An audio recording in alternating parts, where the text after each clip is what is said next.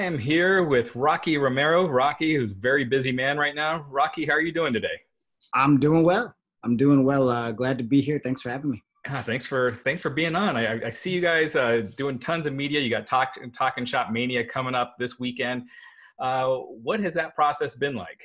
You're running your own show. It's going to be on Fight. How has the whole experience been? In the beginning of this, it was really all the brainchild of Gallows, and he kind of forced us into it. Kind of like he basically when the guys got let go from WWE, he like the next day or a couple days after, he called us and was like, "I'm gonna run a pay-per-view from my backyard. You guys are either in or out." And we're like, "Wait, what are you talking about?" And they kind of explained what he wanted to do, and we were like, "Well, that's so Talking Shop. We should definitely do this." And so we were on board, and it felt like it was gonna, like it was so long ago, like getting this thing ready and getting the talent ready and booking the flights and doing. Like literally, we did everything. It was such a, like the three of us did it, did it all with help from our couple of friends and family. Of course, our wives, really helped us out. But it's like a small business that we've basically grown, in a very short amount of time, basically from when these guys got let go to here we are now running a pay-per-view, and we filmed it in Gallows' backyard. And it's probably the craziest thing I've ever seen in my life. And I think people are really going to either love it or hate it. I want to get talking more about the pay-per-view here in a second, but I also wanted to ask you how it felt being back in action. You faced Tom Lawler at New Japan Lions Break Collision. What was that like, getting back in the ring after some time? It felt good. I didn't mind having a break, a time of like, I was doing another interview this week, and I was talking about like, okay, well, when did you have like this long of a layover? I was like, 2006 maybe. I've just been going and Right. going and traveling, and it hasn't really stopped. So part of me was kind of like, whoa, I needed to take this break to kind of refresh the batteries a bit, and just kind of recharge mentally and physically. And I felt good getting back in there. I definitely feel like I wish I could be training a little harder to get ready in the process, but I'm definitely going to be back in the gym hard in the gym after this weekend. So once we get past Talking Shop of Mania, then I can focus a little bit more on doing the in-ring stuff, Yeah. Well, that's great. New Japan, obviously right now, they are the only company that has fans in attendance. They are told to stay quiet, to clap. Now, what do you think that experience is like? And do you see that changing? Because I know there is a little bit of an uptick of COVID cases in Japan right now. You're right. I think that things will continue the way that they are. So far, so good. It seems like with the shows, and as long as, people feel safe and people are safe at the shows, then I think that they will continue. And more importantly, even and the wrestlers and staff are safe. So, I think everybody's done a really good job, and of the fans of respecting the, to try to not to shout, even though they wanted to, especially over the stuff that's happened in storylines over the last couple of weeks, with Evil turning. Like, right. Could you imagine, obviously, Osaka Joe Hall going bat ish crazy. Feel free to cuss if you want. Okay, go. So batshit crazy, in a different situation, So I think I think it's kudos to the fans who have really respected that, because you can see how much they don't want this to be taken away, and they want to be able to continue to be a part of the shows live. So it's cool. I think it might be like this for a while. Who knows to say how long. We're all kind of just going week by week here. I feel like the whole world is. Yeah.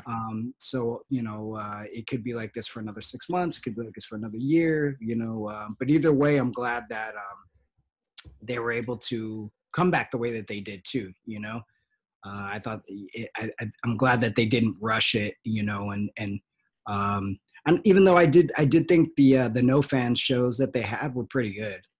I think the New Japan style is kind of like the best style, I think, for no fans, because it's so much about your opponent and what's going on in the ring than like other shenanigans, that go into professional wrestling, Right. Um, and with that, you guys have openly talked about Gallows and Anderson now. They're with Impact, but they've also been talking with New Japan, and they're likely doing both. Do they?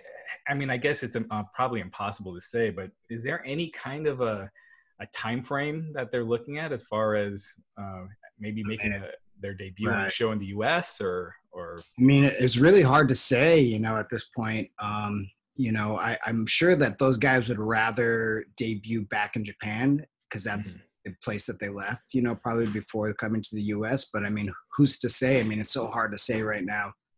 Like I said, it's week by week at this point, and the borders are still closed for for guys who have certain visas, like I'm a long-standing visa holder, and I still can't get back into the country at this point. So I mean, as soon as the borders open up, I mean, I think that'll be a good telling tale of the possibilities of having all your favorite wrestlers come back and compete in the Japan version of New Japan.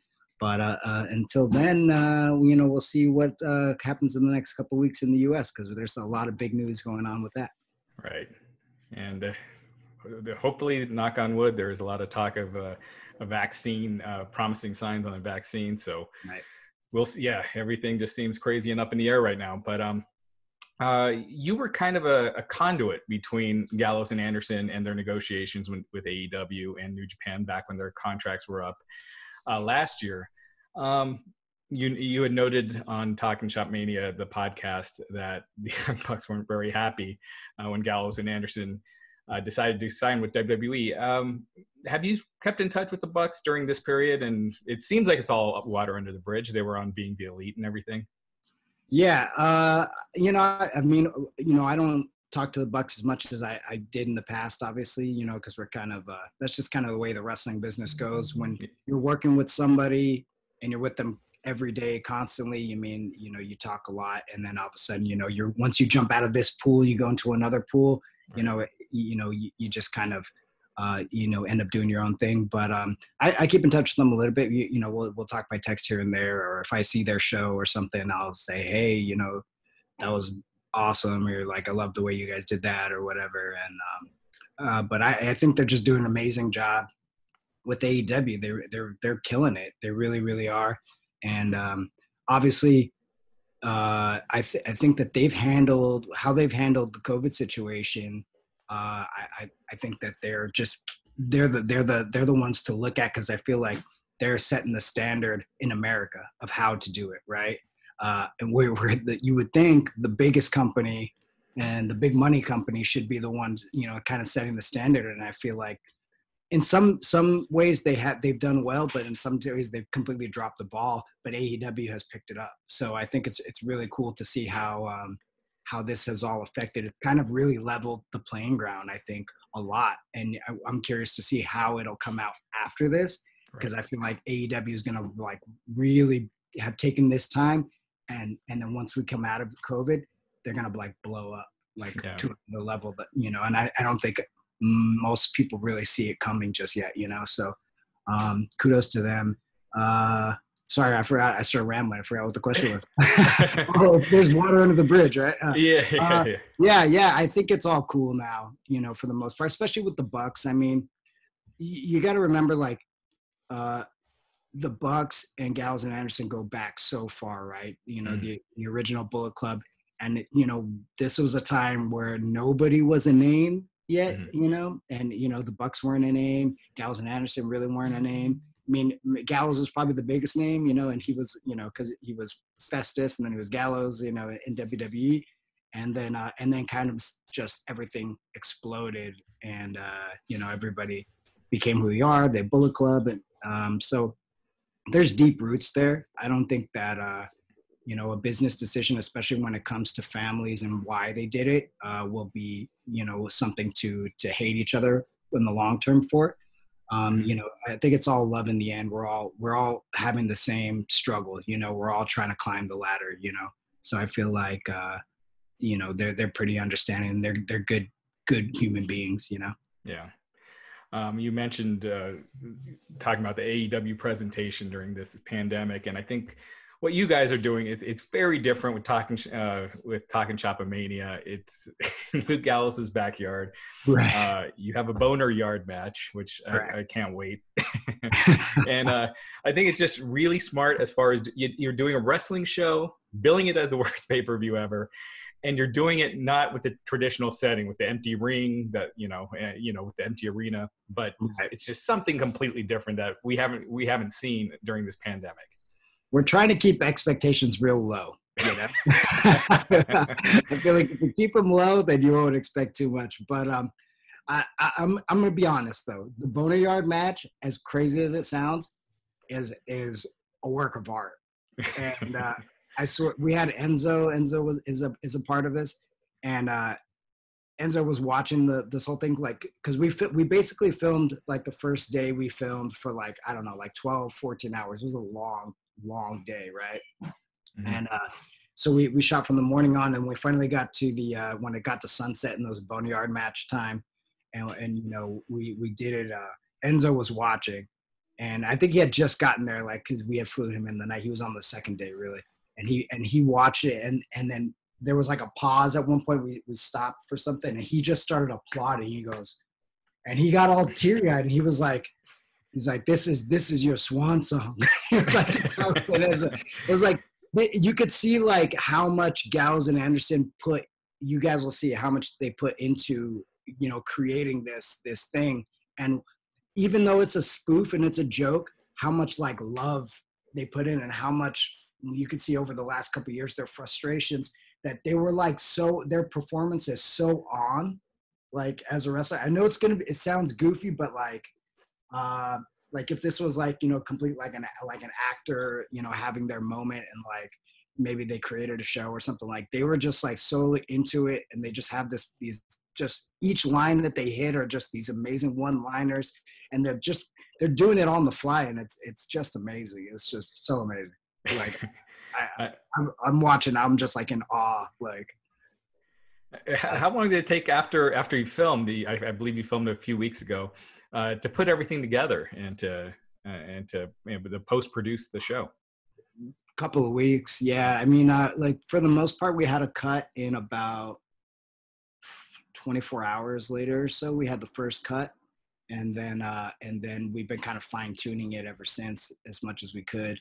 And, but yeah, I mean, then when you're first time, and this is a learning experience, because we've never worked with pay-per-view distributors ever. So, like, they're very finicky on, like, how they want certain things and stuff like that. And we're like, we shot this in Gallows' backyard. Like, like, this shouldn't even be on pay-per-view.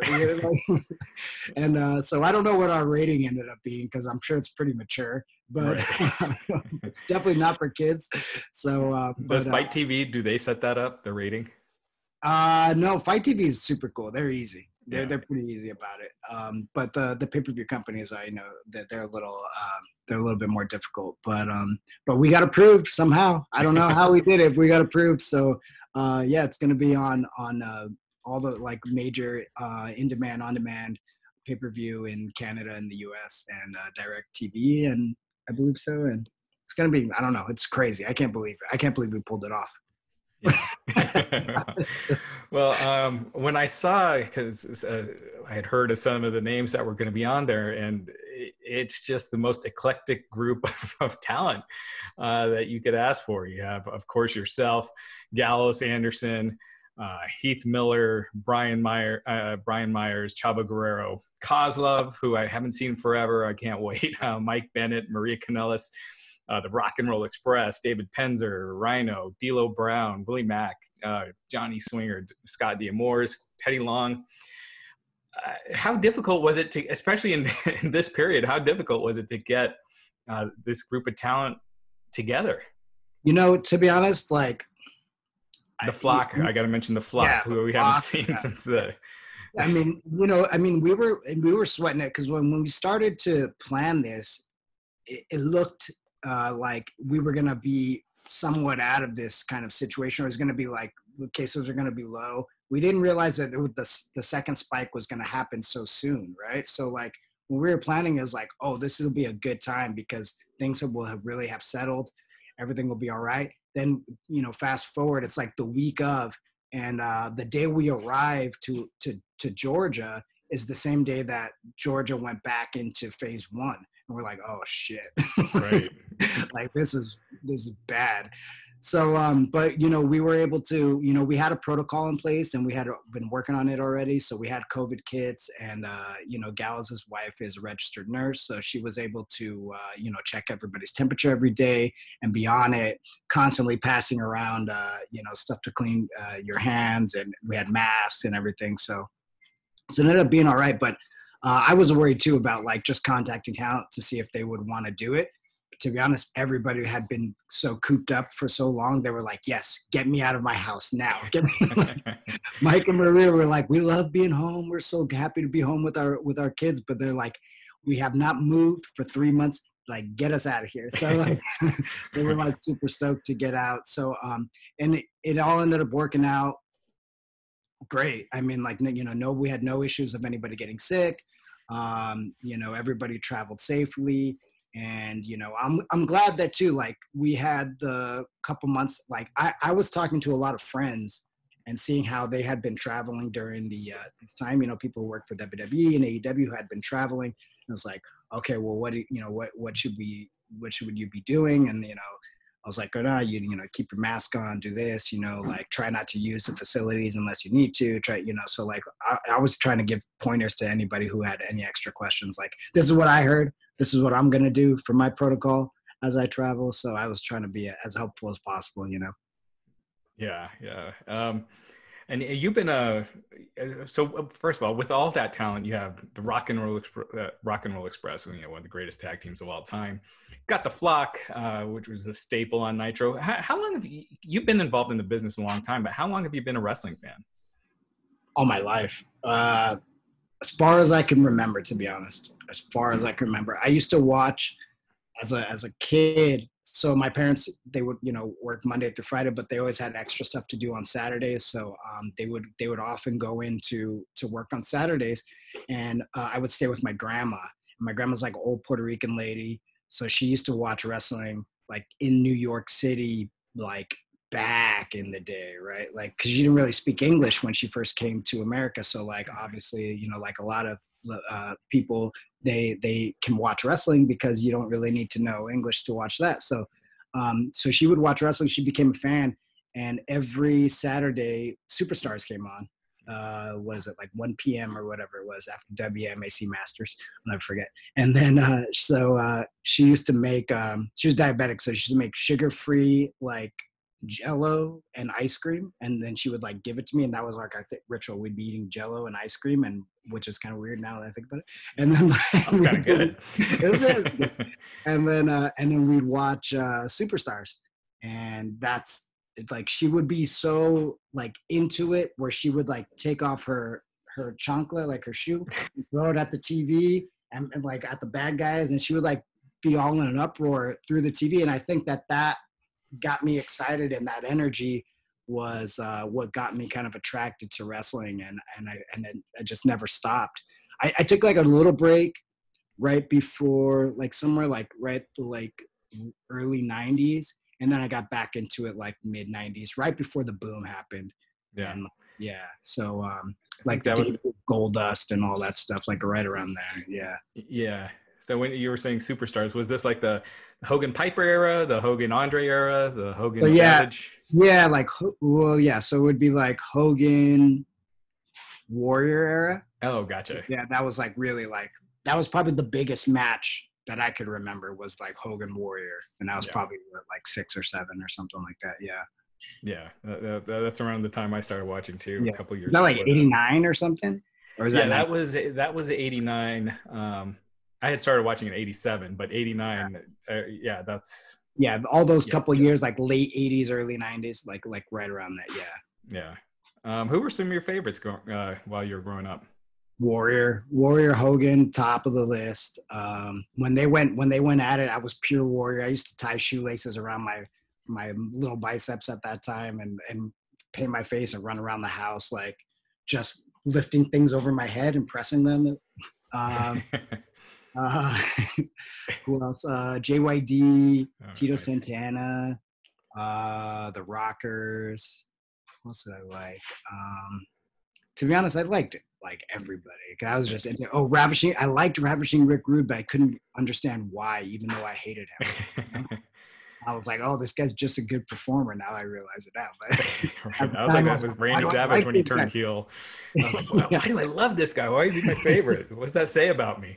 Yeah. Like, but him just coming to the ring and doing the promo and taking off the robe with Bobby Heenan. Bobby Heenan was so good. And then it's like, I don't know. There's just something so cool. It's like, I kind of want to be this guy, but he's such an asshole. But like, I don't know. He was cool. Obviously, the business has changed a lot since that era. Are there certain aspects from that era or the late '90s that you think could be brought back, or is it just a different time? I think, there's some elements that are rooted in that, and I think even to go, I think like New Japan now is kind of very rooted in the 80s. You know what I'm saying? I think if you really break it down, I feel like, there's always like a good guy, bad guy element, like that's super important, right? And then you'll have, it's so funny, it's just kind of different. Like in back in the day, like when a bad guy would, screw over a good guy or say like interference, like in the evil Okada match or the evil Naito match. Then usually, you would give me, okay, boo, he's cheating, boo. But now it's like more like wrestling purists being like, why wasn't it a clean finish? But it's the same kind of heat. Right. It really is. It's just, like wrestling purists are just not getting it. like it's the same kind of heat. Right. They're still going to come back for more because they want to see the clean match, So I feel like it's just kind of presented different, and we all have a different way of taking it in as fans.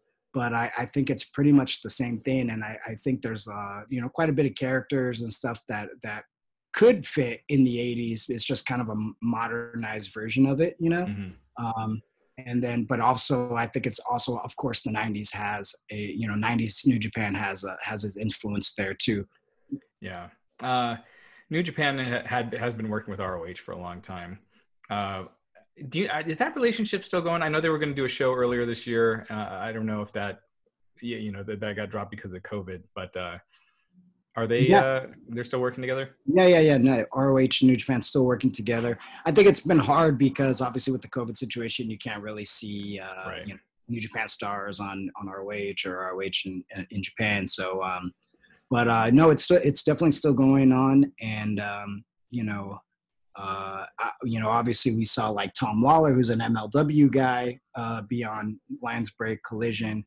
And, we're talking about Carl and Doc possibly being a part of New Japan, and they have, Impact contracts. So, and then there's been AEW guys that have showed up on New Japan too. So I think the world is kind of changing and just opening up. Like, I'm not saying like everybody's going to be like the best of friends and have maybe even the relationship that ROH and New Japan has had. So, but I definitely think that, especially with the COVID situation, that opportunities are definitely opening up, and people are, you kind of had to change your mindset a little bit, because, we're all trying to get past this situation, and not being able to have live events hurts us all. Right. So instead of fighting each other, I think it's easier just to kind of work together in a way to get through this. And then I think that'll show, after COVID is over, then hopefully that will continue. Yeah. Because there has been the gap between Impact and New Japan as well for a while now. Do you see that now with Gallows and Anderson doing both? Do you see that kind of being bridged a little bit, or? I think it'll definitely help in a positive way. Absolutely. Scott D'Amore was very helpful in this Talking Shop of Mania and really helping us out, and Impact as well. So, I hope so. And I think that if anybody could really bridge the gap, if there's any kind of talents that could, I think Gallows and Anderson would be the ones. And then just so far that, Impact is so willing to do whatever they can to make sure that Gallows and Anderson are happy with and being able to work with New Japan when that time comes. So I feel like, I think it's definitely a step in the right direction for sure. Yeah. And speaking of the gaps, are you surprised that the gap still wasn't quite mended between AEW and New Japan? That's a tough one, definitely. I think there's been a lot of progress, and it's taken some time, to kind of happen.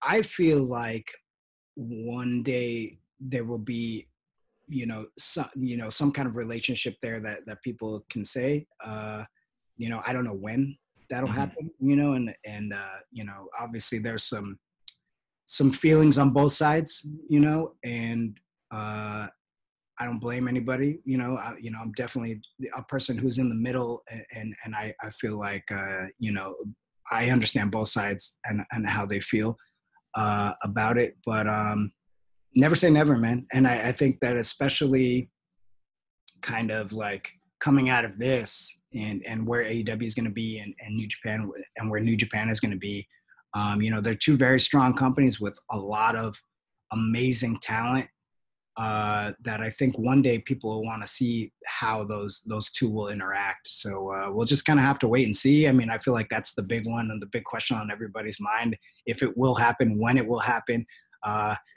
we'll see, man. I don't know.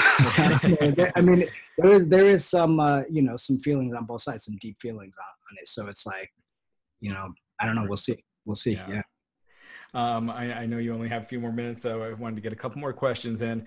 One, you obviously are in Chaos. The Good Brothers were in the Bullet Club.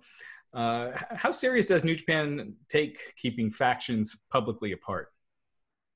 Very serious. So we've kind of talked about that too. It's like, there could be, something in the future where maybe Talking Shop and Mania or Talking Shop doesn't happen, or with Rocky, honestly. So, that's kind of something that I feel like we'll probably have to take on when the time comes. But, cause I'm pretty serious about, New Japan as well, and kind of how the factions run. And we kind of did the old one back in the old days, kind of, this was before, New Japan was privy to all these podcasts and what we were doing. So we kind of did it under the radar. But I don't know. But if, obviously if they're going to be Bullet Club and I'm in Chaos, that might be a bit of an issue. So we'll see. Yeah, I don't know. something we're thinking about. I'll try not to think that far ahead because we still got to go through so much to get there, I feel like. So right. But yeah, to be honest, that you're the first person that's actually asked that. So I feel like that's a really good question because it's something that we definitely have talked about a lot, over the last couple of months, and it wasn't a problem because those guys were in WWE before, right. So we weren't even thinking about that, Yeah. So. Makes sense. When we're recording this, it's a Friday. Talking Shop Mania is going to be on Saturday, and also New Japan is holding a press conference for New Japan Strong, starting every Friday night, starting August 7th at 10 Eastern. What can you tell us about New Japan Strong? I'm still kind of under wraps here until the press conference, but I can tell you that it's going to be something that I think a lot of people have been wanting, and a lot of people have kind of guessed correctly on what it is. I think, the Lions Break show was a great indication of like what New Japan can do while we're in this kind of COVID situation, and that feedback was so good. Obviously there wasn't like a ton of star power on that show, but I feel like the show itself was a great show and great, it was really put together well. And a lot of feedback from a lot of different sources, fans and writers, and just saying like, oh, this is my new favorite show. It's easy to digest, it was only 30 minutes. And, there wasn't like, it wasn't overly complicated. It was just like, can pop it on and then, get it done. and feel good about it, and then be excited for next week. So I think New Japan Strong will continue to hopefully fill that role. Yeah. Absolutely. And two last questions. One, New Japan last year, they announced New Japan America, New Japan US. Do you see that in the Japanese, the Japanese company and the US subsidiary being separate entities with separate talent rosters, or?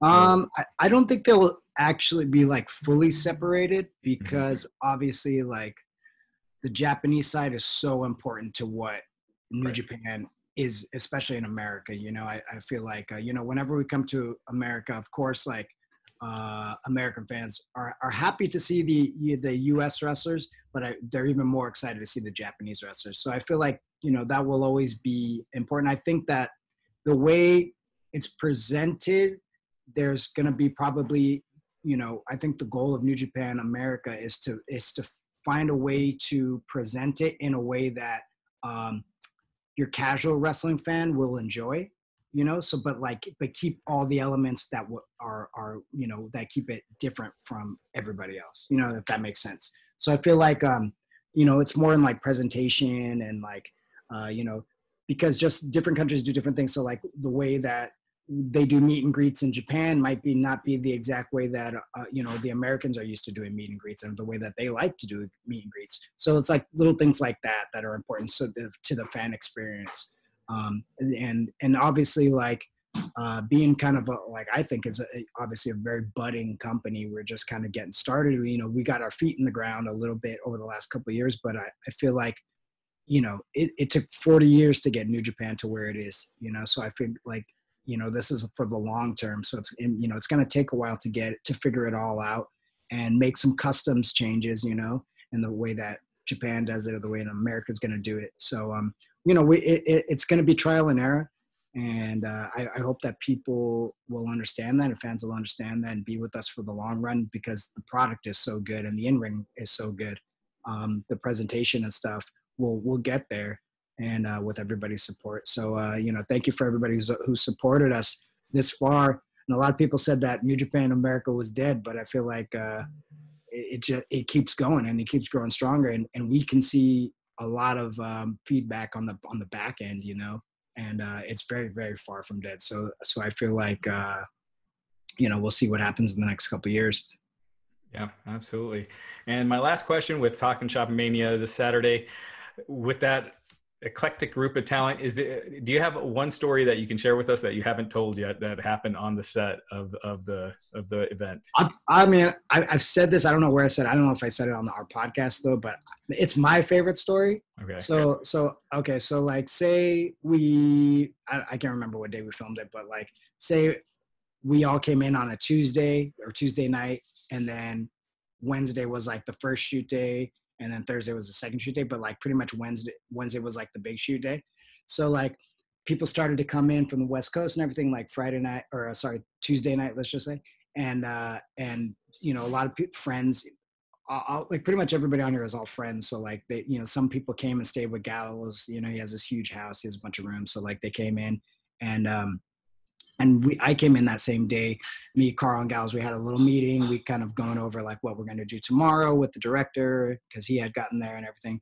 So like once I left and I said, and Carl went to bed, I guess Gallows and some of the wrestlers stayed up pretty late drinking and exchanging stories. Everybody's been quarantining this whole time, so like everybody was excited to see each other. And so much that we had an 8:00 call time. I show up at Gallows' house at 8 a.m. Me and Carl are hanging out, and I'm like, where's the big man? He's like, I don't know. I've been texting him all morning. He had no answer. No. I was like, what's going on? He's like, so later on, finally Gallows wakes up like about 2 hours later, starts getting going. He gets his coffee and everything in. Looks terrible. We're like, what happened yesterday? He's like, oh, I might have had a couple too many brother drinks with the other brothers. I'm like, oh, okay. So we finally get going. Then we later find out from Gallows' wife, who's telling the story, and we were kind of making fun of Gallows. And she's like, yeah, he was asleep. And I told him, Rocky and Chad Carl are waiting for you downstairs. Everybody's here. They're ready to go. And he rolled over and said, why are they here? What for? And she's like, the pay-per-view that you booked in our backyard. And he's like, oh shit, that's today.